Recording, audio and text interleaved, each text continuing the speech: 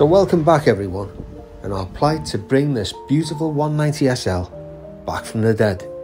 Originally just dropping by to try and get the car started for owner Dan, it clearly became apparent that this was a full-on restoration. I thought maybe a bitten off more than I could chew, but I'm in too deep now. So let's crack on.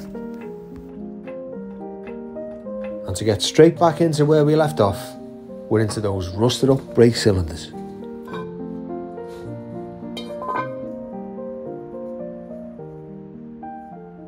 Off with those springs, and be careful, there's a lot of tension in these.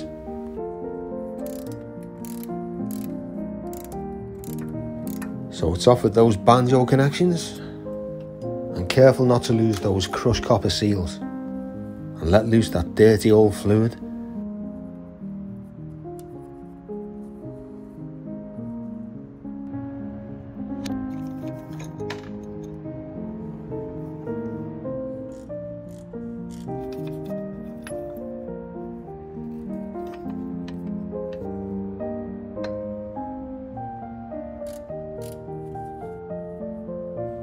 Undo the lock tabs and out with the bolt.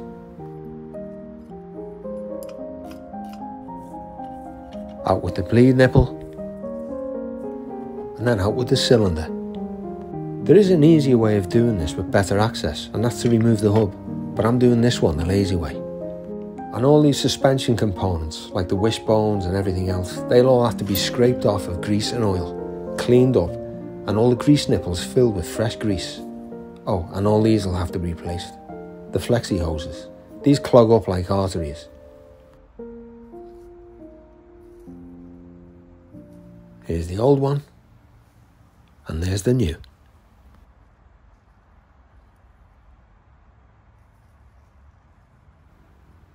Again, off with the lock tab and the final bolt, and we're clear.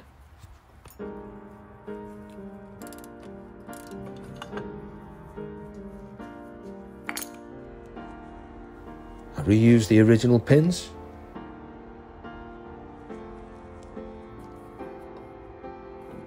A little bit of grease.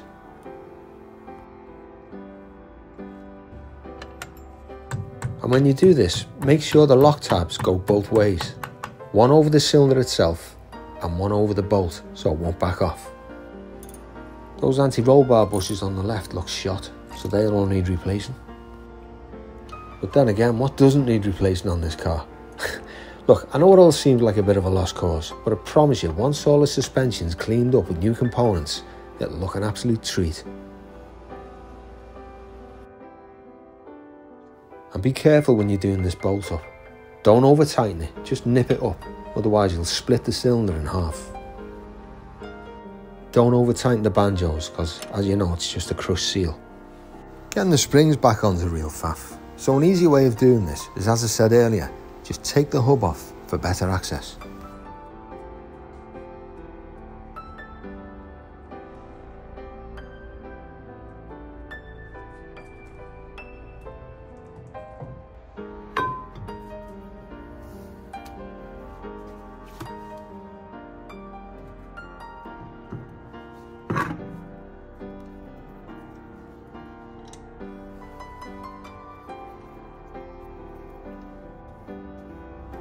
The working class curse. Deadly.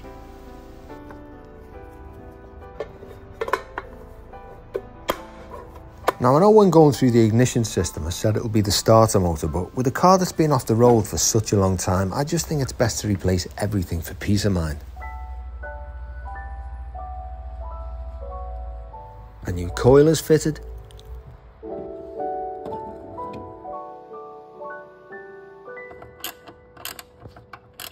So as luck would have it, I was able to acquire a brand new set of original ignition leads.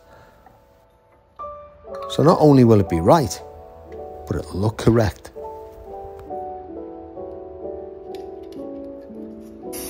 And typical for these early Benzes is everything was designed for a reason. This tube was to keep the ignition leads separate to prevent intermittent sparking and misfire. But you know, most people just can't be bothered with the painstaking monotony of feeding the wires back through. Just dig in and do it properly. After a thorough clean-up, of course. Notice how I clean up as I go along.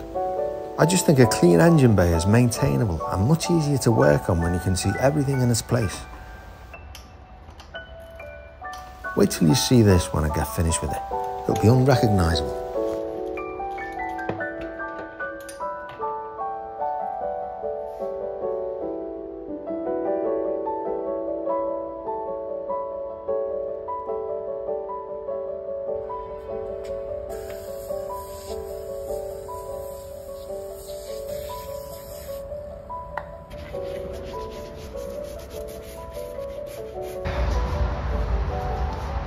Let's take a look at this. This looks really good. If you look at the top of the camshaft lobes here, they're all spotlessly clean. There's no scoring, not that I can see anyway. So all the little pinholes in here will be nice and clear, doing the job, spraying them with oil. It literally looks like a brand new head. I'm really surprised considering the car probably hasn't been driven for, I don't know. I know Dan said it was 2 years, now he's saying it was 8. I think it's probably 20-25 years since the car's been used properly, so taking that as a consideration, I think it's in really good shape. I'm really pleased.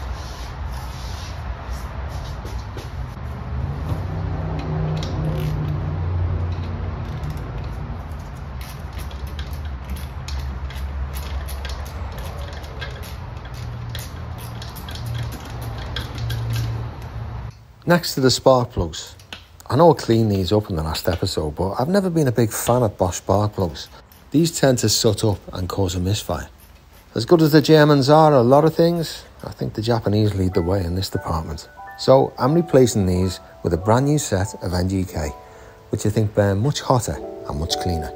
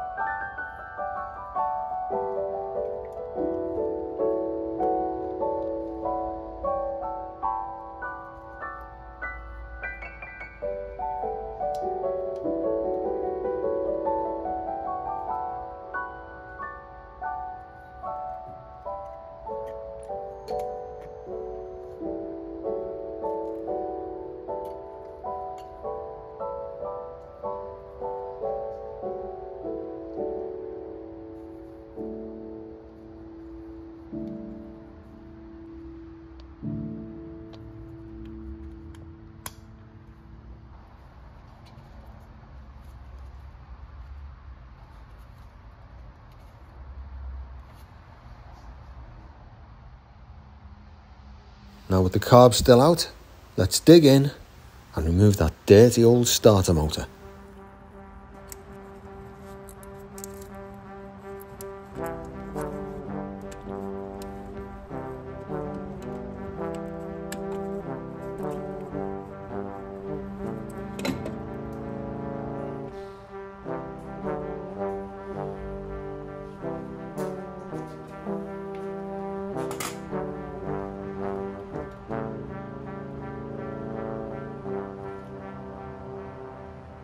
Now I've carefully taken note of all the spaces and refitted the new starter in exactly the same way. But in doing this, I've come to a realisation. Come and take a look at this. See this here? This washer. That's stopping this from fully engaging into the bell housing. See? It's getting in the way. So, whoever fitted this last time is an idiot. Come and take a look at this.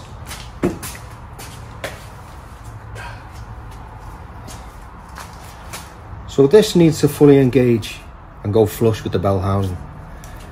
And that washer was in the way there, so it couldn't quite go in. And it was stopping this, when it shoots out, from engaging with the flywheel. So it couldn't have been doing the starter motor any good. I mean, I tested it a couple of times and it was intermittent. It was working sometimes, you know, on the bench, and other times it wasn't. So let's do it properly, eh? And it probably wasn't doing the ring gear or those teeth any favours.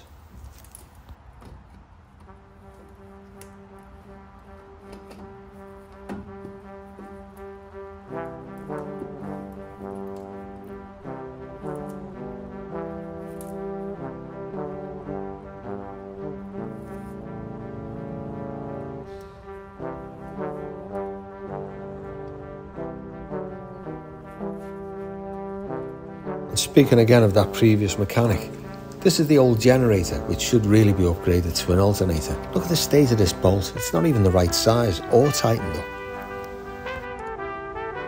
Clean up the contacts and tape up any exposed wire.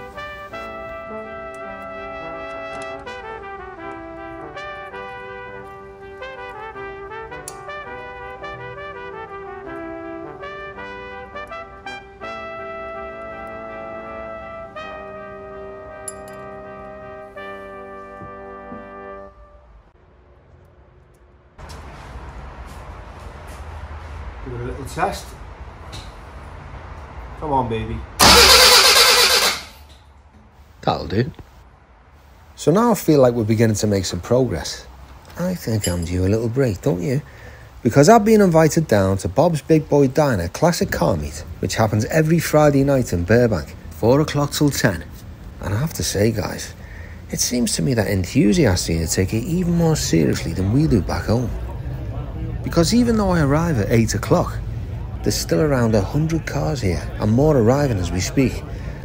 I suppose it's LA's version of the UK's Cars and Coffee, or FJ's Coffee and Chrome, or Classic Car Meets at the Ace Cafe in London. Anthony, Gary, lovely to meet you. Very nice to meet you. And I couldn't help but admire your original Cobra 47. Yes. Yes, this is a very rare original 1965 Shelby Cobra. Yeah. It's a 427 SC, which is a competition version. It's very rare. It was built as a racing car, but it didn't really do much racing. But it's really valuable because it's so rare. Yeah. There's only like 31 with that designation as a 427 SC. It's incredible. And the chassis number is CSX3047. So people that know Cobras will understand. CSX3047. And how long do you own this? About 11 years. The car was back east in Maryland in the United States, and the Cobra Club found out about it, and they gave me a call when I bought it. Even in this state, it's going to be worth about $3 million.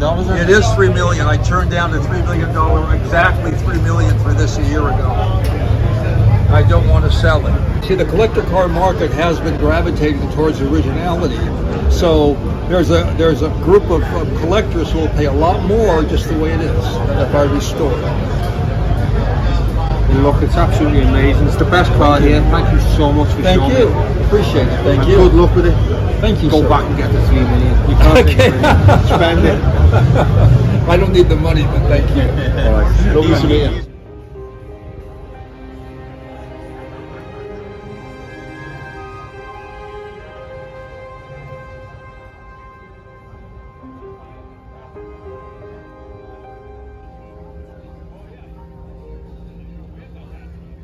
So the next day, back to the garage. Do you know what? I really wanted to hear this engine run before I went back.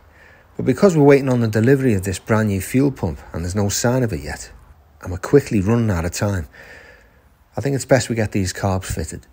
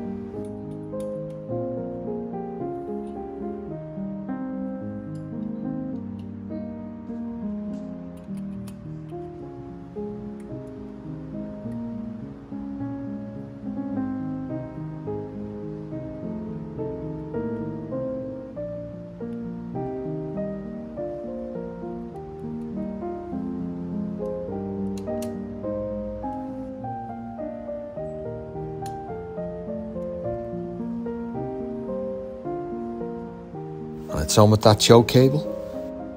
And in the depths of despair at the 11th hour, that fuel pump finally arrives. The new pump is fitted, and using a new solid braided fuel line originally meant for the Solex carbs, by sawing off a threaded bolt at the end and reshaping it to fit. This then allows me to connect it up to the new Webers.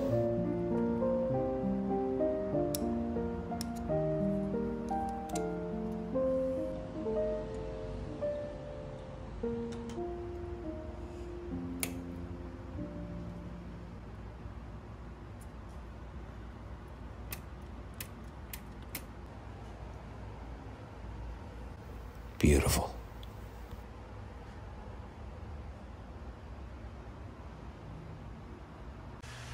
And after priming the pump and filling the chambers with fresh fuel, I call for Dana. So, the reason your heater isn't working is when you pull the cables inside, this should move this, and these are stuck solid. You've got like a little brass barrel inside, and it becomes like kind of full of crud. And it just jams up. It's basically in here. This is that basically. And when you pull your cable, it'll open the valve, and your hot water flows through, and it blows through your air vents here, and that's what gives you heating. So that's basically stuck solid, and on the other side will be exactly the same. Again, the car's just been sitting up. Yeah, well, one for each side, yeah. So you can just have one side if it's just you in the car, or you can, whatever. Dual thing. Yeah, like modern, very modern. Streets ahead of its time, yeah. Technology, yeah. But what's the clutch like? Can you remember? The clutch, well, I think it worked pretty good. Come on, be honest with me. What was it like? Well, I don't drive clutch that often, so I might have grounded a couple times, you know. But other than that, I think it would work pretty good. They're famous for that. I could reverse and everything. Yeah, they're famous for it. It could be a thrust bearing.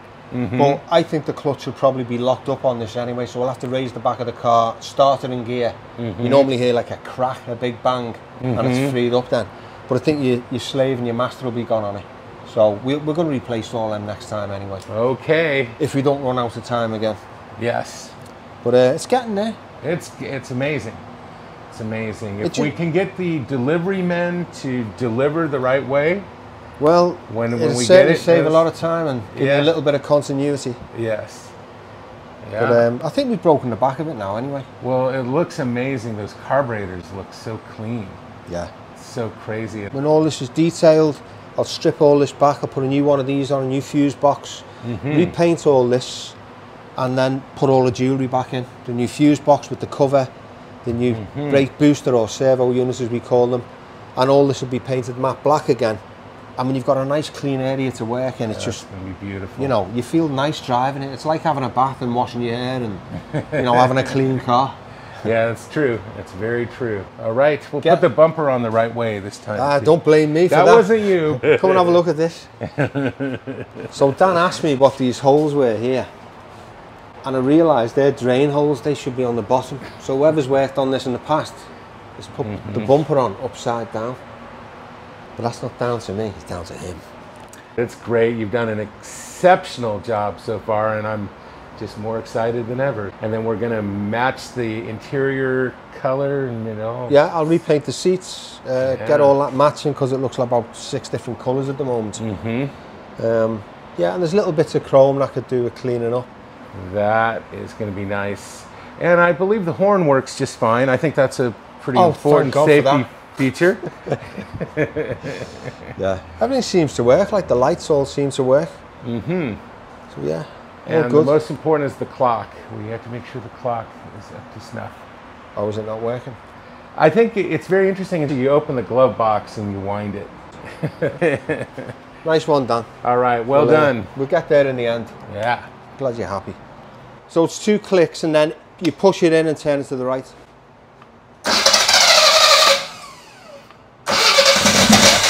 Oh boy. Whoa! Whoa!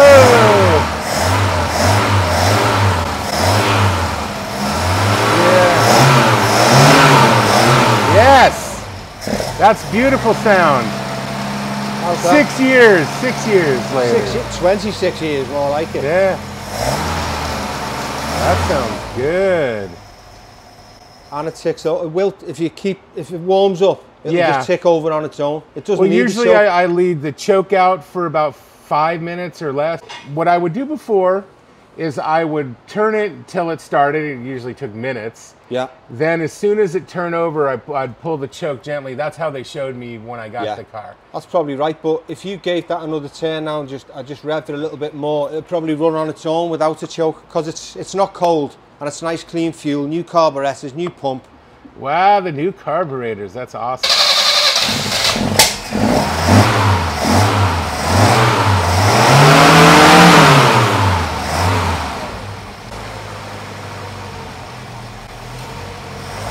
Nice and clean, that, isn't it? That's wonderful. Yeah? Wonderful. Wow. You pleased? I'm very pleased. Well, it's been at least 6 years since 26 years, come on. I can, you know, I'm much younger than I look. So I don't know how many years, but it has been a while since I heard that engine running, and it's a thrill. I think it's probably been used maybe a couple of times in 20 odd years. Well, that's true, because I would only I got this car in 1990 and I probably only drove it a couple times a year, but yeah. I think now that might go a little different once we get this fully running. Well, I'll come back and I'll finish the brakes off for you. I'll do all the master cylinder and slave cylinders. I'll put a new brake booster on. I'll detail the engine bay. I'll repaint your seats so everything matches, and I'll flat and polish your paint, and yeah, you should have like a really nice usable classic then. Yes, this is very exciting. You've rekindled my entire love for this whole car. I mean, it was like, I've always valued it as something, you know, of an art object, but now I'm starting to feel the passion again. Well, I just hate them even more now, after all the work. No, I'm glad you're pleased anyway, Dan. Thank you so much. You're welcome. So it seems like I've broken the back of it, and after what seemed like a daunting task to begin with, even though I can now see light at the end of the tunnel, it's clear that I'm going to have to come back over here in a few weeks' time and finish the job. But I suppose there's one good thing that comes with that. It at least allows me the opportunity to meet up with some old friends and simply chew the fat about classic cars. Thank you for watching this episode of Classic Obsession. If you enjoyed it, don't forget to like and subscribe. I'll see you all next time.